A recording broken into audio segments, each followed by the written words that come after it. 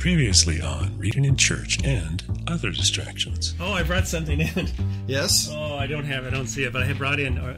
remember that?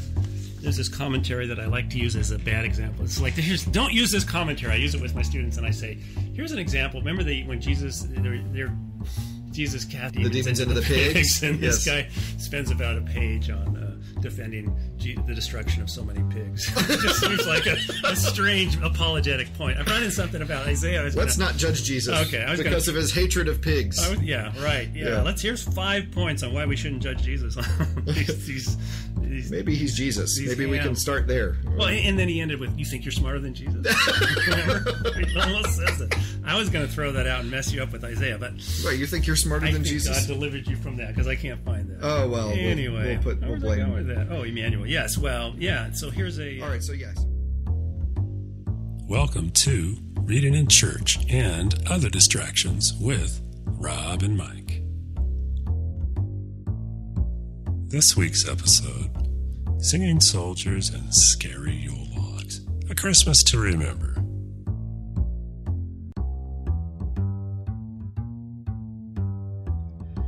Well, welcome to the Christmas podcast. Yes. We have to be careful, make sure it's Santa and not Jabba. The meaning changes. But, the Christmas text. So this will be coming out just a couple weeks before Christmas. So give you a chance to think about these texts. At least that's the goal. Yeah. And or the first option for Christmas. I guess as we discovered, there are 3 options. There are alternate readings in the lectionary. So these are the primary readings that we're looking at today. This is the Isaiah 9 and Psalm 96 and Titus 2 and Luke 2. Naturally, we have to have a good Christmas passage in there. But this brings the end to Advent for the season for us, doesn't it? Yeah. So we've actually, should this turn out to be terrible, we can pretend this podcast was, we were just planning on doing it. We can exchange it. We have the receipt. We were just planning on doing Advent. I don't know what people were. Should we exchange gifts now, or do you want to wait till? You might want to give me some time. Except this pen that I have found on your desk. But again, I'm Robert Wallace, and I'm Mike McKeever, and we're at in our offices at the undisclosed university here. Our fortress of solitude, getting ready to across from the printer, copier, with colleagues running by the door, so who knows what we'll do. So some churches might do this on Christmas Eve, as I looked at different places. That's true. That might be one of the reasons there's multiple readings for Christmas. So with Christmas on Sunday this year, maybe so. Maybe we need an alternate set, but let's make it confusing what we're doing next week. So it's the first. Well, we'll figure it out. We'll figure that out. I think is it the first day of Christmas or the 12th day of the 7th day of Christmas? How are we going to do this podcast now? There's a first Sunday after Christmas, but I'm not sure. These are questions we're going to have to get answers. I hope we don't have to bring our liturgical friend back. That's too soon. Goodness knows how that'll go. It's only been 4 weeks. That's true. So, would you like to start off with one of my texts? Yeah, why don't I start with Isaiah? Isaiah 9, 2 through 7. The people who walked in darkness have seen a great light. Those who have lived in a land of deep darkness, on them light has shined. You have multiplied the nation. You okay there? You have increased its joy. I wasn't checking whether it was recording. They rejoice before you as with joy at harvest, as people exult when dividing plunder. For the yoke of their burden and the bar across their shoulders, the rod of the oppressor, you have broken on the day of Midian. For all the boots of the tramping warriors and all the garments rolled in blood shall be burned as fuel for the fire. For a child has been born for us, a son given to us. Authority rests upon his shoulders, and he is named Wonderful Counselor, Mighty God, Everlasting Father, Prince of Peace. His authority shall grow continually, and there shall be endless peace for the throne of David and his kingdom. He will establish and uphold it with justice and with righteousness from this time onward and forevermore. The zeal of the Lord of hosts will do this. Wow. Yeah. Seems like a good Christmas text. Nothing puts us in that Christmas spirit like the blood being burned as fuel for the fire. Yeah, that is a wonderful Yule log image there. Bring me the blood pudding. A Christmas to remember. Throw another blood-soaked garment on on the fire. My goodness. Wow, good times. This, this is one of those, every now and then, that reputation of the Old Testament being rough. It's well earned, I guess. And maybe include a few boots of the tramping warrior. Man. Isaiah. Well, do you want to ask a question, or do you want me to just talk about this? Yeah, you can get ready to ignore questions. Sure. Here's my impression. Let's see. People who walked in darkness have seen a great light. Is that like people out like looking at Christmas lights? I don't think so. No. I mean, remember, we're still very close to the passage we we're talked not about. at Christmas in Isaiah yet. Well, remember last week. Last week when we talked about the Isaiah 7 passage and that challenge that was issued to the king of Israel, and how he was challenged with faith and decided to not put the Lord God to the test because he wasn't going to do what God said anyway. And then Isaiah goes and they have the son Maher-shalal-Hash-Baz, and then that's in chapter 8. And then in chapter 9, we have those who've walked in darkness have seen a great light. And this child who's been born is, of course, speculation as to who the Isaiah of Jerusalem who's speaking these words. What did he think when these words came out of his mouth? Because likely he wasn't thinking in terms of, I bet 700 years from now, there'll be a kid born. I have no idea what this is, named but Jesus. Man. Yeah. So what was he thinking about? And so it's possible that the child that's born here is, the desire was always for a king like David, right? Somebody who actually cared about what God said. I mean, David had his problems, but one thing you had to say about David was he always cared about what God said, and when he didn't do what God said, it deeply troubled him. And so that expectation of a king like David, that messianic expectation, and we use that term messianic just as a Hebrew word, masiach, meaning anointed, so that God's anointed would come, and the real one, the good one, the one who uses the kingship the way God would want them to use the kingship for God's Torah, God's instruction. And so this expectation is all throughout the prophets, right? You see it in Micah 5, you see it a lot of places. And what ends up happening is the prophets, I think, were kind of hoping they would see it. They were hoping when they spoke that maybe this king will be the good king. Right. And so there is speculation that unto us a child is born, a son is given. Isaiah says this thinking maybe Hezekiah. Okay. That this king, who by the way is a good king, who also has his problems but tries to use the kingship for God. Later on in Isaiah, Hezekiah is the hero of this story. That he's very much the one who is, even though he has his mistakes and he has his trouble, he does repent, and Israel is delivered miraculously as a result of it. So it's one of those things where I think Isaiah, I was really hoping this guy, this is going to be this is the quarterback we draft this year who's going to be the savior for our football team. Cubs. Go Cubbies. Or this is going to be the year that we have these. But then it's like, well, maybe next year. I live with a Cubs fan, so I get it.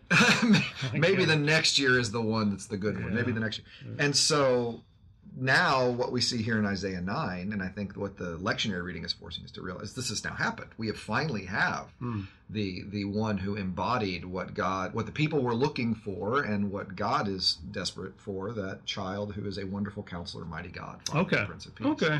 All right, I was going to ask you, are they looking for a David like guy because he's like, he really cares about what God says, or that he can soak their enemies' robes in blood and maybe take a few boots in the... Well, they were facing, as we talked about last week, they were facing... Did they separate those two? They didn't, and they were facing a very real problem. The Assyrians were coming, their neighbors, the Israelites are coming, the Arameans are coming. Oh, it's the holidays get crazy that way. They do. You're always unexpected guests dropping in all the time.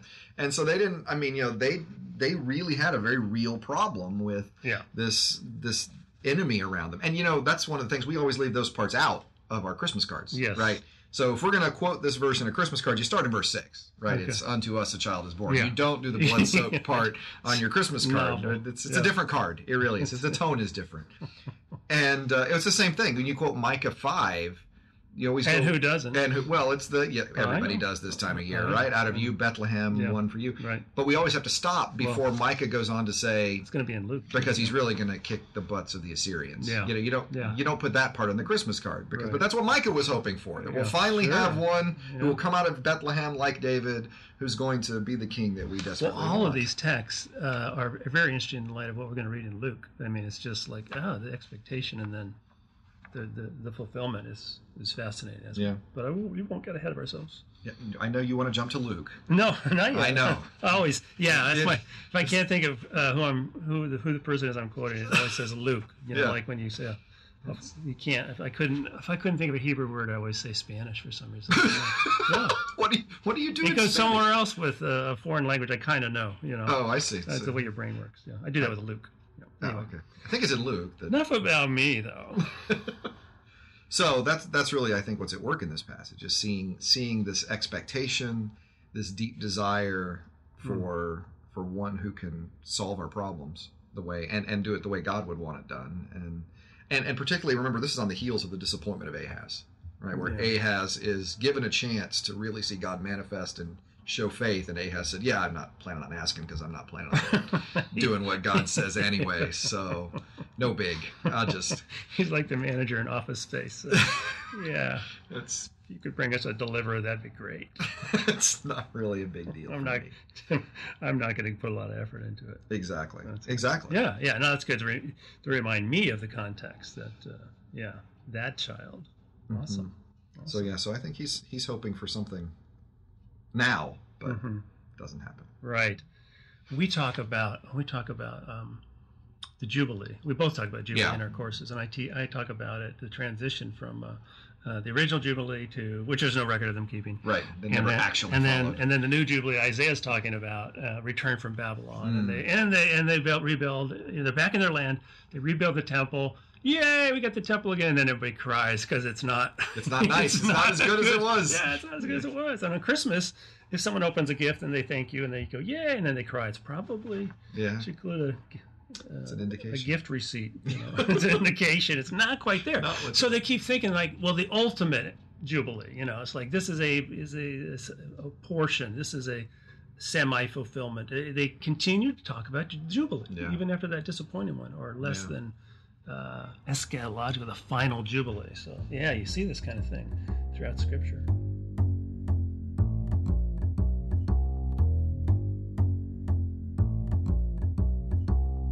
All right, Psalm 96. Sure. This is a great psalm. It is. It's one of mine. Yeah. I did my dissertation. Oh, wow. Okay. Well, let's watch the time here. This is one of mine. Well, I wrote 100 pages on the Lucan infancy, so oh man, this may be a two-parter. I was going to say, welcome to our first 4-hour podcast, ladies and gentlemen. Because there are all 3 services on Christmas. Okay. All right, Psalm 96, 1 through 13. Sing to the Lord a new song. Sing to the Lord, all the earth. Sing to the Lord, bless his name. Tell of his salvation from day to day. Declare his glory among the nations, his marvelous works among all the peoples. For great is the Lord, and greatly to be praised. He is to be revered above all gods. For all the gods of the peoples are idols, but the Lord made the heavens. Honor and majesty are before him. Strength and beauty are in his sanctuary. Ascribe to the Lord, O families of the peoples. Ascribe to the Lord glory and strength. Ascribe to the Lord the glory due his name. Bring an offering and come into his courts. Worship the Lord in holy splendor. Tremble before him, all the earth. Say among the nations, the Lord is king. The world is firmly established. It shall never be moved. He will judge the peoples with equity. Let the heavens be glad, and let the earth rejoice. Let the sea roar, and all that fills it. Let the field exult, and everything in it. Then shall all the trees of the forest sing for joy before the Lord. For he is coming to judge the earth. He will judge the world with righteousness, and the peoples with truth. That's just a lot. This is awesome. It's nice, isn't it? That's like a football spike and an end zone dance, and that's an amazing psalm. It is. It's in the section of the Yahweh. In Hebrew, it's Yahweh Malach. The Yahweh reigns the Lord is King psalms that you have there, and the kingship of Yahweh psalms. So we're in 93, 95, 96, 97, 98, 99. All of those are the section of psalms that emphasizing how God is king, which really is the way Israel as a nation understood God from a very early. I mean, when they cross over on dry land in Exodus, and the Song of Miriam and the Song of Moses are sung, the Lord reigns. He is a king in that passage. Right. So from the very beginning of Israel's existence, Yahweh reigns. And, and it seems like is this like something that you explicitly tell? They recite this in the temple. The temple seems so it almost evokes a context of reciting this in a temple setting. It feels like it would be a communal thing, doesn't it? I mean, it feels like it needs to be having a liturgical feature to it. Of course, how these things functioned originally, the context is in many ways lost to history. I just really don't know how it would have originally been used. I don't know. There are plenty of people who will tell you they know. I'm one of those people that doesn't. I'm willing to have a little humility on this one and say I have no idea. We are professional mansplainers. So that's a fair point. Lob that across your plate and see. The how it's used, I don't know. I will say it's some unusual. I mean, one of the things it does here is the Lord being the Lord of all the nations. That is a later image that you get. A lot of times it's in Israel. And Israel is in charge, and God is king in Israel. Here, there's a much more, declare the glory among the nations, and all these families of these peoples ascribing strength and honor, and say among the nations Yahweh is king. And it's not, we have Yahweh and our Yahweh is better than your gods. It's, you don't actually have gods, and you need to recognize Yahweh as king. So we get a clear monotheism here, where there are no other gods in the world. Just Yahweh is the one who's the real God out there. I mean, so much great stuff here, right? I mean, the fields exalting the trees. I love the sea is actually is roaring in favor of God now. The sea roar. Yeah, the sea is scary. The sea's the bad guy. Yeah, the sea's the bad guy. The sea is that personification of chaos, or I guess the dragon is the personification of the sea, and the sea is always scary and chaotic. It'll kill you. Uncreation. It is. Yeah. It's uncreation, but not here. No. The sea is roaring, and everything that's in it is roaring and praising for God here, because God is on those. So it's still expectation, and it is celebration in expectation, but it's this expectation of really, no lions roaring. Awesome. I see. They dealt with those pesky lion. Yeah, that and the swamp jackals that we've dealt with for weeks. It's all in the past. It's all in the past. And if you're just joining our podcast, we've now required you to go back in time to figure out what we're talking about. Where are the swamp jackals in the Bible? Yeah, this is just such a celebratory psalm and such a great psalm, and I mean, worship is here. I mean, all these great words, right? Worship and honor and majesty and glory and roaring, exulting. I was, as you were reading it this time, I was thinking how Revelation, in many ways, the language of Revelation being invoked. I mean, I've heard people call the Revelation the Psalms of the New Testament because there's so much singing in there. Well, we always read Revelation 5. And then when we're done, I could probably do it with this too. I have people with their arm out, and I go, "Feel your arm now.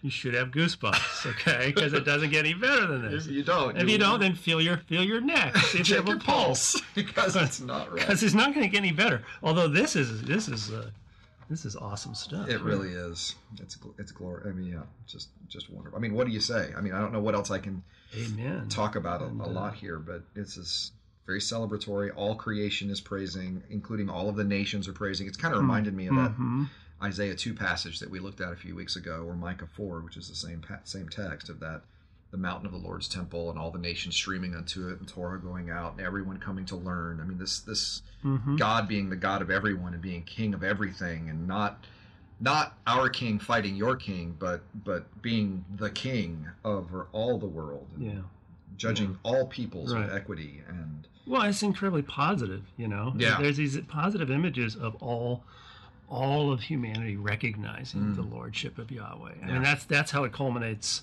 at the end of Revelation 5. All tribes and tongues and peoples and nations acknowledging and describing glory to God and to the Lamb. So, this is In the Hebrew, literally, I've heard it's titled "Celebrate Good Times, Come On." Come on, I think that's right. I think that's right. That's close. It's hard to capture. It's more of a dynamic equivalent translation, but yes, I think that's exactly what it is. I love that he will judge peoples with equity. You don't get the Israel is best kind of song here. It is very much, I mean, you don't even get a privilege, that's what I'm trying to say. You don't get a privileged place for Israel in this psalm. It is all the It is judging between all the peoples with equity. So it's not even, you don't even have the mountain of the Lord that we have here, like you have in Micah and Isaiah. This is even more equitable among the nations. So you have a mature understanding of God, and maybe a maybe a different self-understanding of Israel and place and things. It's So. Some people probably argue, those who think about a chronological trajectory would do they date this later because of that? I would. Yeah, I would. And part of the reason, I'm a canonical guy, and so for me, the canon and the order of the books in the canon and the order of the Psalms in the canon is important. And one of the things that I have seen at work, and other scholars have done this as well, is in the beginning of the Psalter, in the first two books, so basically Psalms 1 to 72, you have a lot of talk about David as king instead of Yahweh as king. You get a lot of Davidic psalms. You get, my king in Jerusalem, a lot of that. Then you get book 3, which is Psalm 73 to 89, and it's exile. We've lost the temple. Yeah. We've lost the king. God, you said your guy would always be on the throne, and now your guy's not on the throne, and I don't know how to handle this, and what are we going to do? In Psalm 89, with this amazing, God, I thought your word was forever, and now it looks like you've broken it. Now how are we supposed to make sense of this? Yeah. And then you come to book 4, 90 to 106, and this, in many ways culminating that, I would argue that book 4 is changing the focus of the singer away from David as king and away from Davidic covenant and back to Yahweh as king. And in other places, I would argue Mosaic covenant, Torah. And the responsibility we have not to just trust that God's always going to keep somebody from David on the throne, but in fact to live out God's Torah in the world and reach the world, with this message of God is king, sing, bless, declare his glory among the nations. Go and do what your job was to do, which was to show the world who Yahweh is and how to have a life of meaning through Torah. And so I get wound up on it. No, it's interesting to think about how they thought about God as king before they had a king, and then what impact did that have when they had good and bad kings, and then when they don't have kings? Right. How are they thinking about Yahweh at that point? Yeah, absolutely. So a great song. Yeah, it is. It's great, and good one to keep for Christmas. Yeah.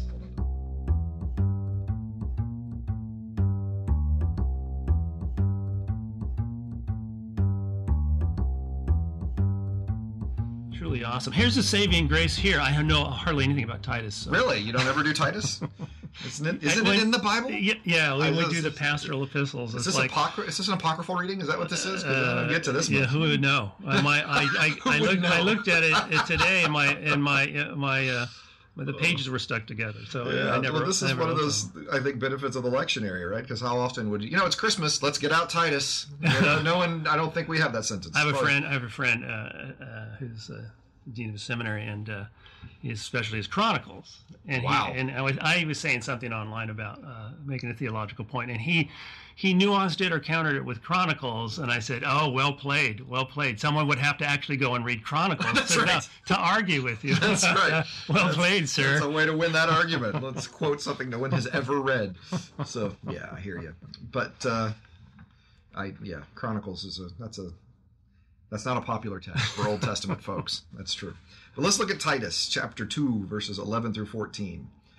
For the grace of God has appeared, bringing salvation to all, training us to renounce impiety and worldly passions, and in this present age to live lives that are self-controlled, upright, and godly, while we wait for the blessed hope of the manifestation of the glory of our great God and Savior, Jesus Christ. He it is who gave himself for us, that he might redeem us from all iniquity and purify for himself a people of his own who are zealous for good deeds. Okay. Well, there's a couple words in here that make you almost could read this at Epiphany, because the word Epiphanes shows up a couple times, and it's going to show up in the next chapter I didn't see it. Epiphany. Did I mispronounce something? Yeah, which means appeared. Oh, there it is. Appearance. Okay. So for like Antiochus Epiphanes. Yes, God manifest. Yeah, the antagonist of the intertestamental period is this. That was his nickname. Right. It was like that he gave himself. Hey, I'm Antiochus, but call me God's manifestation of God. Manifestation, My friends call me manifestation of God, or else. In fairness, he was wrestling against the fact that his grandfather was Antiochus the Great. Okay. So when your grandfather's Antiochus the Great, you need a nickname that's you can't be the even greater. That's like a kid you're arguing with calling infinity. Right, exactly. So he did. He called infinity. Antiochus Epiphanes. There's no God manifest. So that word is the God has appeared. Actually, a lot of this language wouldn't just be used by Antiochus, but it would be reserved for Caesar also. Really? So what? Okay, so you're saying the language here is... It could be evoking, the politics of the day or the who's on the throne. So Savior. Great God, Savior. So when they say, for the grace of God has appeared, you're saying that they would hear that. They could hear that politically? They could. I'm not sure that that's the first thing they would think about because the Caesars have co-opted this language, I'm trying to think of what a parallel would be, right? Is it for the grace of God's been elected? I mean, for the grace, some sort of term that could be associated with something secular? We're in a political season. God's appeared. He's going to make the world great again. Or I'm with him. Okay. To just quote a few lawn signs. Right. Yeah. Random samples that are growing dust now. Not sure at this point who won the election. So, we're trying to stay in the Christmas spirit here, Mike. Yeah. Oh, yeah. Okay. Yeah. Thanks. We re-envisioned the bloody robes on the fire. Right. Post-election. Okay. No, I can do this. I can do this. It's Christmas. So God has appeared, bringing salvation to all. Kind of bookend this is between that. So there's been this appearance of Christ, God manifest through Christ, which we're going to read about very shortly. But then also there's this tension waiting for the arrival, the parousia, the manifestation of the glory of our great God and Savior, Jesus Christ. So this is pretty high Christology. This is pretty high understanding of who Jesus is as fully divine. Let's see, and the spirit language show up in here too. Maybe we keep reading. I was reading larger sections. Kind of an implicit Trinitarianism, but certainly not holding back to this language of the manifestation of the glory of our great God and Savior Jesus Christ. And that's the same thing. Yeah. The manifestation of our glory of our great God and Savior Jesus Christ. That's the same. Yeah, it is difficult in the Greek, but that's the most obvious way because this language, manifestation and Savior, would be used to refer to Caesar. That's one way you can kind of immediately untangle some of the tricky grammar. So contemporary usage, there's no problem. People are applying that to someone. Okay, they know it's not reserved. So it's almost as though they'd have to go out of their way to clarify it if it didn't mean that Jesus as that manifestation of God. So it's an understanding that how Christ reveals God's glory to us. He it is who gave himself for us that he might redeem us from all iniquity, purify for himself a people for his own who are zealous for good deeds.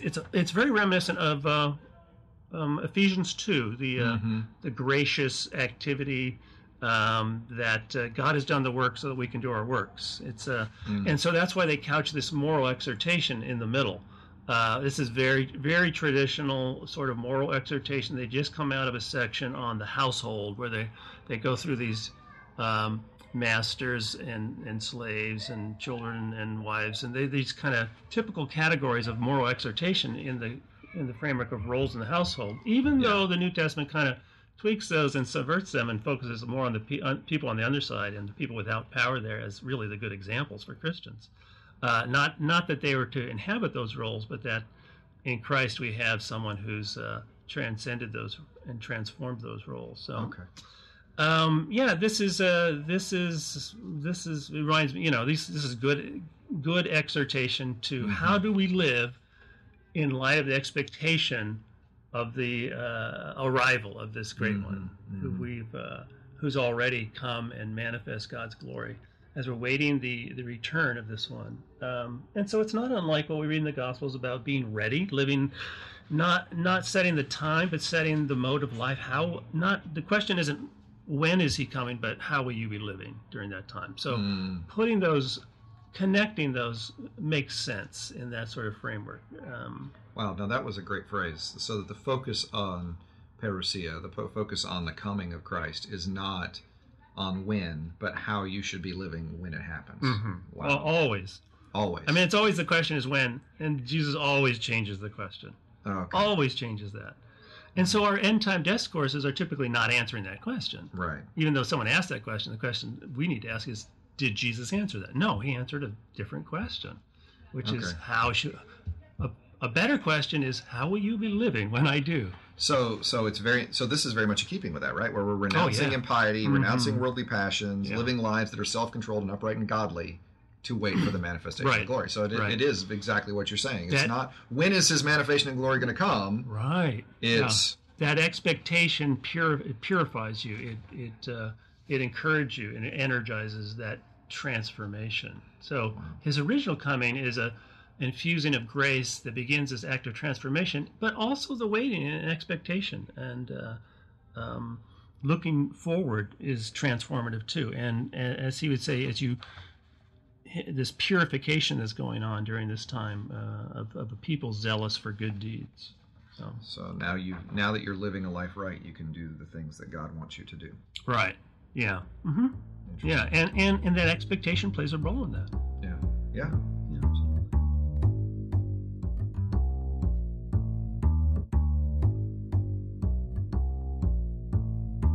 Good. You want to get on to Luke 2 so we have some time? Sure. Yes. Someone get Linus to come out here and read from Luke 2 and save the Christmas pageant. Maybe when we start using these breaks for commercials, we can start afford Linus. Dolly Madison. At this point, I don't know that we can afford Linus. So let's go to Luke chapter 2, and you can all recite it with me if you'd like as I'm reading. But in those days, a decree went out from the Emperor Augustus that all the world should be registered. This was the first registration and was taken while Quirinius was governor of Syria. All went to their own towns to be registered. Joseph also went from the town of Nazareth in Galilee to Judea to the city of David called Bethlehem, because he was descended from the house and the family of David. He went to be registered with Mary, to whom he was engaged and who was expecting a child. While they were there, the time came for her to deliver her child, and she gave birth to her firstborn son and wrapped him in bands of cloth and laid him in a manger because there was no place for them in the inn. In that region, there were shepherds living in the fields, keeping watch over their flock by night. Then an angel of the Lord stood before them, and the glory of the Lord shone around them, and they were terrified. But the angel said to them, "Do not be afraid." Standard angel introduction, because obviously we're about to die. So and the business card says, "Do not be afraid." Do not be afraid. For see, I am bringing you good news of great joy for all people. To you is born this day in the city of David a Savior, who's Messiah, the Lord, Christ the Lord. This will be a sign for you. You will find a child wrapped in bands of cloth, lying in a manger. Suddenly there was with the angel a multitude of the heavenly host, praising God and saying, "Glory to God in the highest heaven, and on earth peace among those whom he favors." When the angels had left them and gone into heaven, the shepherds said to one another, "Let us go now to Bethlehem and see this thing that has taken place, which the Lord has made known to us." So they went with haste and found Mary and Joseph and the child lying in the manger. It's a big manger. When they saw this, they made known what had been... family bed. It's a family bed. When they saw this, they made known what had been told them about this child, and all who heard it were amazed at what the shepherds told them. But Mary treasured all these words and pondered them in her heart. The shepherds returned, glorifying, praising God for all they had heard and seen as it had been told them. All right. Should I get comfortable? Here's the challenge. I think I told you the story about me writing my first chapter of my dissertation. It's in this area, writing on this these birth narratives, and like I don't know who I didn't get reined in, so I wrote 100 pages. Oh gosh! I wrote 100 pages. 100. And now most dissertations are around 2. Yeah, and this is your first chapter. And this is the first of 5 chapters. Yeah. So unless you're at the Sorbonne, that is not enough for. So it's too much. I had this reader at Princeton, Robert Withnow, who was doing a lot in cultural theory, and so they sent a chapter off to him, and he said, "Okay, here's the questions for the oral." He thought you were done. Thought I was done. He thought that was the whole dissertation. That's the challenge for me. Yeah, I get kind of excited about these birth narratives. Oh wow! Well, maybe I should ask some questions. Yeah, maybe. First of all, were they all in the manger? Like, when are you going to stop? Yeah, exactly. No, they weren't all. Okay, they weren't all in the manger. That's good. That's good to know. It's a comma. I wish you would read the commas. I mean, that's why I print them out. Well, that's why the commas are there. Yes. Well, how about let's go with the one thing that the translation issue that people talk about: the glory to God in the highest, and on earth peace among those whom He favors. Because I thought we were supposed to show goodwill toward everyone, or goodwill toward everyone, and I know that's a textual issue, right? That whether or not it's goodwill toward men or men of goodwill. Basically, is the issue there, and what the difference is. This is. I think this is not a bad translation. Okay. I think it is more God's disposition towards humanity. Okay. And the other could be implied, but I think in this context, it's talking about the gracious visitation of God. Okay. And His goodwill toward all. So it is goodwill toward all. It's much more. It's God. God is in view here as the subject. Okay. Okay, and humanity as the object. And in truth, so men and women. He is inclusive. He is favoring. He's already showing favor to those whom no one else would show favor to. So it's not. Yeah. That is not an excluding kind of translation, or shouldn't be a kind of exclusive. It's a lot translation. like there's three angelic appearances in these infancy narratives. In Luke 1-2. So first is to Zechariah, and we talked a few weeks ago how he really dropped the ball on that one. Then to Mary, and she's exemplary, and her only question is like, how's this going to happen? Not whether it's going to happen. Yeah. And then this third one. So that it's a similar sort of greeting, and in all of them, in the sense of God's gracious visitation, God's answer to prayer, your hopes and expectations. But the one to Mary is about the goodwill toward Mary.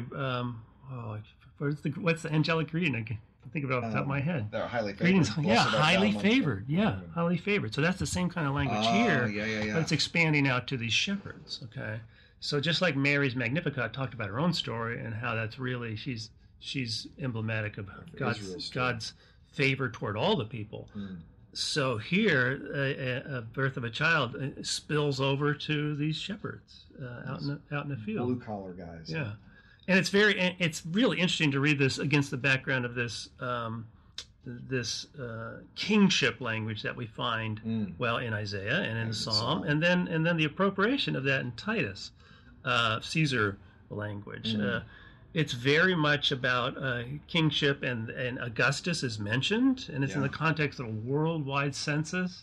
But then it goes to this little town of Bethlehem, and then the recipients are they? I was sorely tempted to do that. Sure, if you're gonna start singing. As time allows, we'll splice it back. Yeah. Well, I think that's coming out of the Luke passage if we're singing. Right? Yeah. Okay. So all right. Now, on balance, I'd rather talk about Luke. Yeah. All right. Yeah.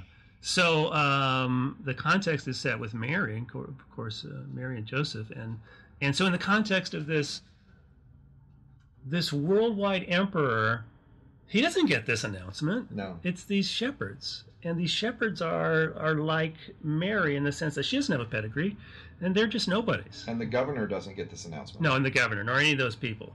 Yeah, and this isn't just chronology. I had to write. I wrote this book with Joel Green on Luke, Acts, and New Testament historiography, and I got assigned to do the research on Quirinius because people are dying to know about that whole debate. Maybe you don't know about it. I won't tire you with it, but it's like, well, wasn't he governor somewhere else at that time? And it's later. But the thing is, it's not strictly about chronology. When you talk about Augustus or Quirinius, you're talking about this would be like saying in the days of Nixon. Okay. And that was an illustration I used when I taught this in Berkeley. Okay, so it's like that's a nice choice of Berkeley. yeah. So that's like, that's that time, that season. Oh, that was not good. That was So it's not just like 1968 to 72. It means. That was not a good time. Okay. These were not good times. Okay.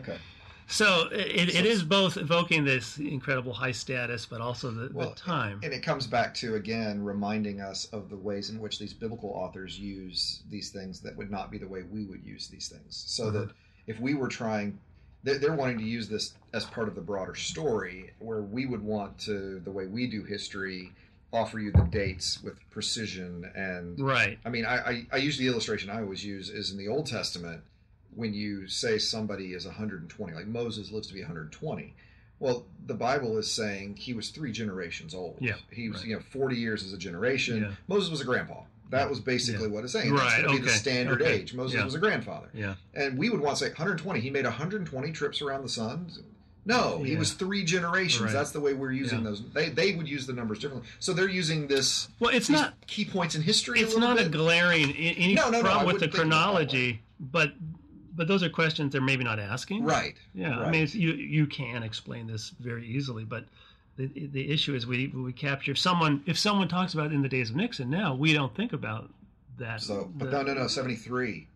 That was right. I mean, something happened in 73, right? And we'd say, well, that was in the days of Nixon. Yeah, right. I mean, yeah. And you would go, yeah.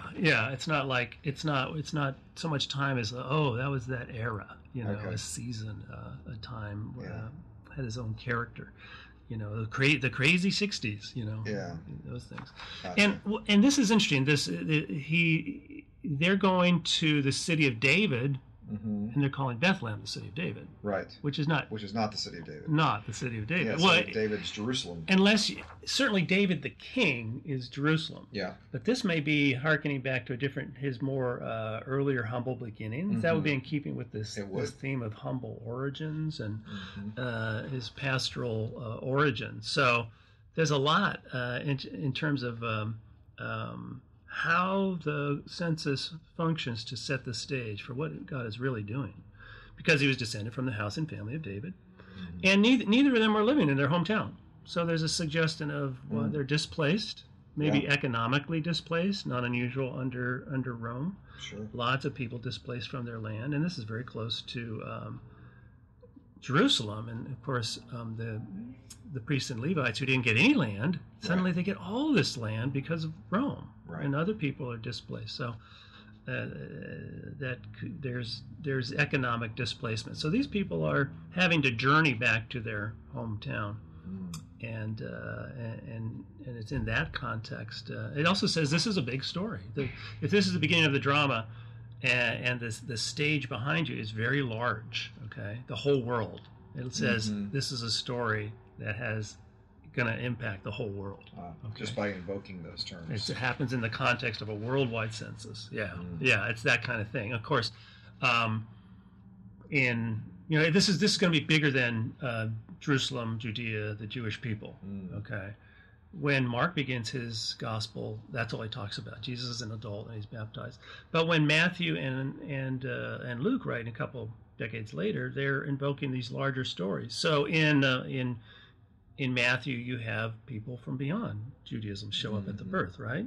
Mm-hmm. Who would that be? Zoroastrians, the Magi. Yeah, the Magi, and it's confusing here because in a Christmas pageant, both might be wearing a bathrobe and a towel on their head. That's true, right? The That's wise true. guys and the shepherds. So you got to be I'll use different colors or something. Yeah. So we're getting deep. We have sheep versus gifts. Yeah. Well, we want to give those practical bits of advice as well when you're doing your pageants. You want to make sure. We're here for you. That's right. This is a full service podcast that we're trying to be here. So practical what those guys talk about. Things that affect my daily life. So different robes for the shepherds and the wise men, because we have to conflate these at our pageants, right? And Luke is very concerned about space communicating theology. So if you remember back, at least in our discussion, as I always work Luke in, this story began in the holy place of the temple. When Luke's narrative proper starts, it starts there, which is as close as, in the temple. If you're lucky, once in your life, you'll get picked by Lot to go in and burn the incense, because there's so many priests, right? And he's not a high priest, so he gets that privilege to go. Speaking of Zechariah now. Yeah, Zechariah. Yeah. Right, Zechariah. So it's in the early pages of my first chapter. For those of you who are following along in my dissertation. Who have your copies of the McKeever Luke dissertation. Your microfiche out. So when you hear the jazz riff, turn the page. When you hear the bass line. Exactly. We turn the page. Exactly. So it starts in that as close as you can get to God, unless you're a high priest. Okay. Yeah. Right. And John's storyline begins there. But John, we've left off John just before this. He's in the wilderness. He's growing up in the wilderness. John the Baptist is, yeah. Yeah, the opposite space in terms of not holiness. Temples, everything ordered in its place, and that's connected to holiness somehow. And thought of his garden very often in the Old Testament. Privileged access, spaces of privileged access. Dry, as opposed to, it's barren. here's an open space, uncivilized, has archetypes of uncreation like the sea. It does. And so you wouldn't think of and death. I mean, it's often associated with death, the wilderness. Oh, with death. Yeah, right. Yeah, Very barrenness and unfruitful. You wouldn't associate the son of a priest of impeccable lineage of ending up there. Why is he ending up there? And that's where he begins his ministry. Jesus starts on the periphery, and as we continue in his story, he's going to end up at the temple. So there's something going on spatially here.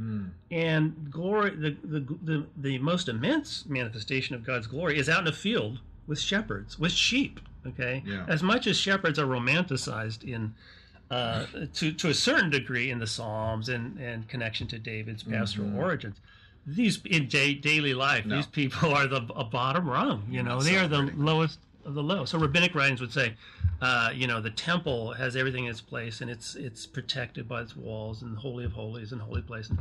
And Jerusalem's the holiest of cities because of its wall, and a walled city is holier than an unwalled city. Well, these guys live out in the field with animals. Yeah. Okay, so in a purity culture, these guys are at the bottom. In a status culture, they're handling dead animals. Yeah. They're handling unclean. I mean, they're by definition, by their vocation, they are unclean. By vocation, they're later rabbinic writings would call them prototypical sinners, and that would spill over into they're unclean, they're impure, and that just tells you, So I guess we know about their character, Right. So anyway, this is where this immense manifestation of God's glory shows up out there in the fields to the shepherds, and it's not just like Mary. There's nothing to prepare us for this. When the angel shows up, greetings, favored one. Other than that's God's. That's God. That's God's character. That's God. Shows up when you don't expect. Well, and his disposition toward the least, the ones who nobody cares about, or would dismiss. And you could say there's this reversal going on spatially, status-wise, maybe some purity issues, but it's not ultimately a reversal that excludes anyone. It just shatters all of our predetermined notions about how we kind of pigeonhole people, and I think by implication, we were thinking that's how God thinks about people, or holiness, or there's no hope. And we write people off, and there's these people at the bottom who get this manifestation, the glory of heaven and the hosts of heaven. And suddenly there was with the angel a multitude of the heavenly hosts, praising God and saying, "Glory to God in the highest heaven, and on earth peace among those whom he favors." In the Old Testament, host always has a military picture to it. Does host have a military image in the New Testament? That's what that word means. We read it, since it's lacking in the context it shows up. Right. It's not that kind of Savior who's being born. It's it's not a Davidic had centralized his power in Jerusalem. Literally what we're hearing is, and suddenly there was with this angel making the announcement, a huge army that immediately burst out into song. Right? I mean, is that right? Like, then suddenly the shepherd said, "Holy cow, this is a musical. I had no idea." Right? It's the Salvation Army. Will you join in our crusade? Is that what it says? Is it Les Mis? Is that what happened just now? Well, I think you would probably have to say, continue not fearing. Because that would... By the way... One angel... And here's a bunch and then shows the military arm of the angels. Armed angels. Who showed up. Yeah. And so wow, I mean that until this, I honestly had never thought about that until this moment. And it's in a very, it's like this is a dangerous incursion of holiness out into this impure area. It's really scary holiness, breaking these ideas of where holiness is going to show up. That then start singing. It's relativizing Jerusalem and the temple. Changing our ideas about armies, singing completely. Okay. And then one angel began a tap dance routine. I've seen Salvation Army bands occasionally at Christmas time. Not like this though. But this is big. Yeah. This is huge. I don't think they carry weapons in the Salvation Army. That's what this is. Yeah. Huge. Yeah, and they're going to make things great again. So it is this angel, the child that is born, Isaiah, born unto us. Okay, so this child is not just Mary and Joseph, or Bethlehem, or the Jewish people, but for all people. So all is kind of symbolized by taking the least. You know, Jesus will choose a child. You got, this is who this grace is for. Nobody, like a child. Right. Or all these examples, these counter examples. So it's surprising. I mean, we're so familiar. As we said, these are overly familiar texts. There's nothing more familiar than this text. Okay, as we hear it read, and it saves the Christmas pageant every year for the Peanuts game. Yeah.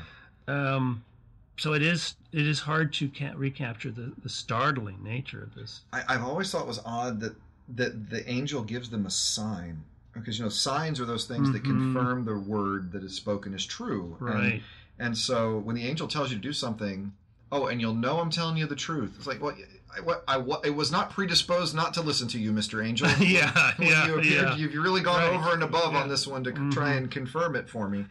But to want to reaffirm this sense that you're going to find this child in a nobody position, in a nowhere place, with nobody parents. Yeah. That at that point, it's almost as though, even though these angels told me this, the shepherds are going to go, this can't be the dude he's talking about, right? Oh. That sense that... Yeah, well, maybe Jesus you need that to think about those... He was so unexpected, even when this angel appeared and told you. Yeah. He's so unexpected that even That's interesting. then... I never thought about it quite that way. You're going to need a sign to kind of confirm this, because... Because even if an angel says it, this can't be the dude. Really? He's in a manger. And these people are nobodies. This can't be the dude we're talking about. Right. A Savior, born Messiah. Well, and then some people, this would be more in keeping with how you read Matthew, and Matthew would always spell this out for you. They go, what sign? Is this sign or sign as fulfillment? So they, Isaiah 1:3 is one of the few that they would look to. Yeah, right. The ox and the donkey. They know their master and where their feet is, but Israel, my people, Israel, my people do not recognize. Yeah, I think I've got it written down here somewhere. That's why all the mangers come with oxes and donkeys, by the way. Okay, the ox knows its owner, and the donkey its master's manger, but Israel does not know me. Right. Okay, yeah. That's why there's always an ox and a donkey. That's the only reason. Every manger that you buy. Right. And some people have more animals of different sorts in your manger. I do. Yeah, it's very biblical. It's very biblical. Yeah. Full Bible naming and nativity I have. So they have this extraordinary experience, and then Mary, no doubt, said, Joseph, I think this child's going to be extraordinary. It's like, well, why is that, Mary? Because some farm workers came by and told me so. And I'm also a Jewish mother, and we all think our son's going to be the Messiah. You don't need to be a Jewish mother to believe your son's going to be the Messiah. So, absolutely.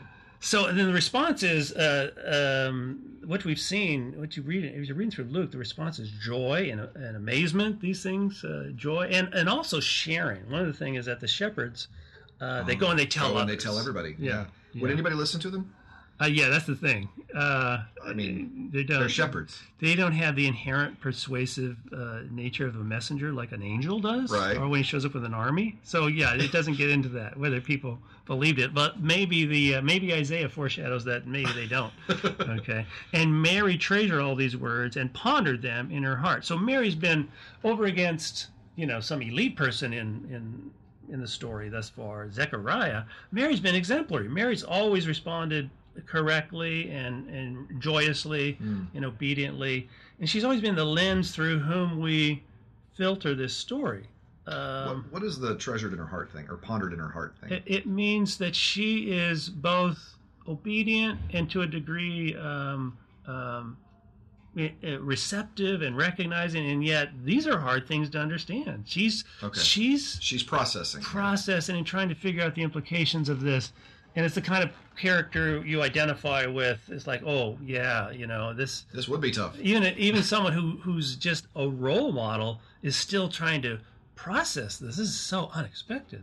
So it's what does all this mean? She made a baby book and treasured these things. Yeah, no. It's like the footprints of it, and that's where we get the things that you can get in gift shops in Jerusalem. Exactly. In Bethlehem. She treasured this little locket, lock of his hair, and treasured these things. No, so this is. She may have done. Okay. Scholars are not of one opinion on that, but that's not what Luke is saying. You're less discerning scholars might say. Right. Yeah. Okay. Well, I was curious. Yeah. Well, great. I hesitate to get back into this because I will just you will go just and keep talking about go this and go. But it is kind of extraordinary this is maybe a displaced family on a journey, and if they're in their hometown, surprisingly, family is absent here. There's not much about family. No one has taken them in. It's debated about what does that mean that there's no room. It's crowded because of the census, but surprisingly, over against the grandeur of Augustus. Right. Okay. Here you have this displaced family who's relativized to this, place where you normally no place to lay their head. Feed the animals. It's a real juxtaposition, and yet the glory is spilling over to people there, and out in the fields to the shepherds. Just thinking again in the Old Testament of the concern for the people who have no one. Right. You have Joseph and Mary, as you say, returning to a hometown, and no one, it seems, no family to take them in. I mean, it would be a responsibility of a family to do that. You're supposed to show hospitality to anyone, but certainly if you're related to these people, you need to take them in and provide for them. And that might be presupposed that within that culture of hospitality that some family has, and this is not an outrageously this would serve as a guest room. This is not that unusual. Okay. But that's not the way it's narrated, and that's not what's pointed to. And I'm not sure that Luke would have fully understood that either. So the way it's narrated is that they are displaced refugees. They're refugees returning home. And strangely absent is any mention of family. Okay, so whether they did or not, it's narrated in a fashion that's like, this is a strange epiphany. Epiphany. This is a strange manifestation of God. And then strange incursions of God. It is. It's like, and so you have to ponder. It's like this. Wow. What's that's going to be? What's what they did. The people at the parallel sort of birth and naming of John in the earlier chapter, everyone's wondering what this child will be, and then his tongue is loosed, Zechariah's tongue is loosed, and he can explain. Yeah. So they ask the question so that they can answer it. Okay, and so they show you Mary pondering, so you identify with her as you continue as a reader. It's like, oh wow, what does this mean? We're just at the beginning, And then we build on Simeon and Anna, and then we go to the temple appearance as a child, and we see him growing. Yeah. So examples of people who get it and people who don't get it, and people who are prepared and waiting and discerning, and then the people who should know better and aren't discerning. So when they're asking about naming the baby, and it's not a family name, and the mother says his name is John, it's like, yeah, whatever. They turn to the father, because that's the kind of culture it is, and they have to motion to him. He's he can't hear, deaf and mute, and those would be signs of imperception in a time before sign language and whatnot. Right. So some people are very perceptive and they understand. They're prepared for this visitation, and others aren't. And it's surprising who's prepared and who's the recipient of this good news. Yeah. Well, I hope that we have our hearts ready for manifestation this week, and that we have prepared. I hope we are, coming back to Titus, living, renouncing impiety and worldly passions, and living lives of self-control, upright and godly lives. Holidays can be stressful. Yes, and the other Christmas story that I do love to reference is the Revelation 13 one, and there are dragons ready to consume the joy of Christmas in this world, and hopefully we can fight off those dragons and see God appear in these surprising places. So may you have a good holiday. May you have a true Christmas, and may God surprise you in His manifestation this week. Amen. So, blessings. Merry Christmas. Merry Christmas.